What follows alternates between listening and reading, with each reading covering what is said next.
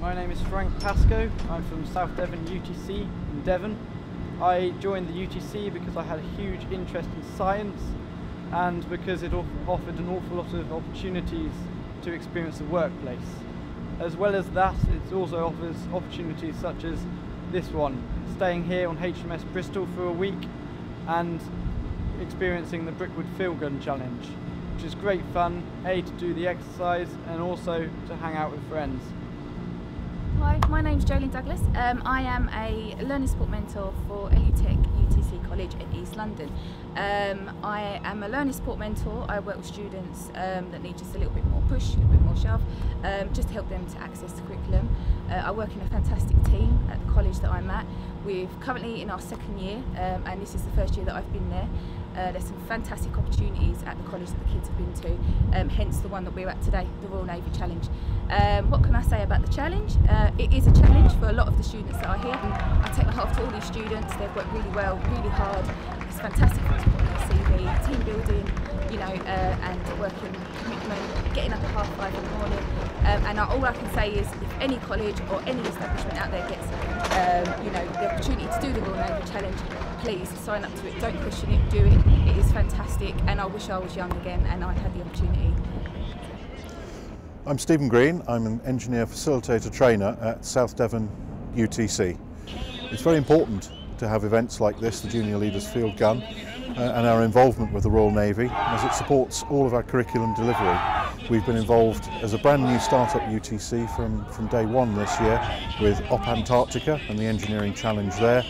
And now we've moved on to the Junior Leaders Field Gun. Events like this greatly enrich the curriculum, give an extended opportunity for our students to get them business and industry ready, and also help raise the profile of the armed forces, as part of our wider role in the development of the individuals and promoting British values. We've had a very successful Junior Leaders Field Gun here this week.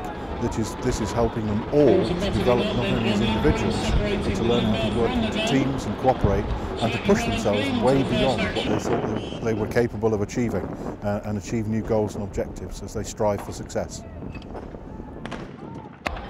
And track 2 looks like itching colours, just edging ahead there.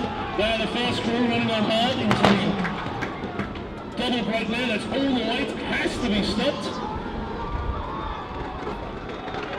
And it's running on hard into the second action there. Royal Hospital College are chasing them down now. Chichester going well, track 1. Royal Navy's engaged with university technical colleges around the country because it wants to help develop the talented scientists, engineers and technicians of the future. And so we've engaged with 6 university technical colleges that have specialisms that match what the Royal Navy needs in its engineers and technicians. But also things like the Junior Leaders Field Gun competition and the engineering challenge hosted at Sultan every year in March help develop teamwork, self-reliance and resilience and communication skills, which are all really strong skills that the young people need as they go out into the world of work.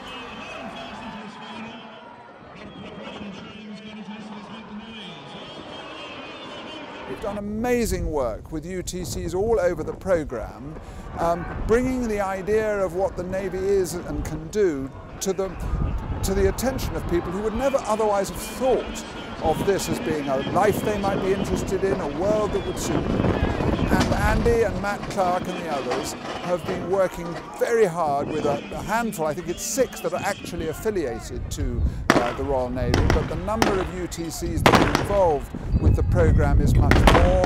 We had an amazing event at HMS Sultan earlier this year where 20 UTCs took part.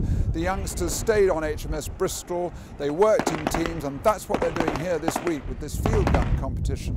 They turned up on Monday. I understand they were shown a 1.5-ton hulk of metal and told they were going to be moving that around by the end of the week. I don't imagine they could have possibly thought that in 5 days they could have been doing what they're doing now. It's absolutely fantastic, and I'd like to thank the Navy for everything it's doing and all the people, because I understand that many of the folk that are out on the parade ground now are doing this in their own time, and it's just wonderful, and so thank you very much.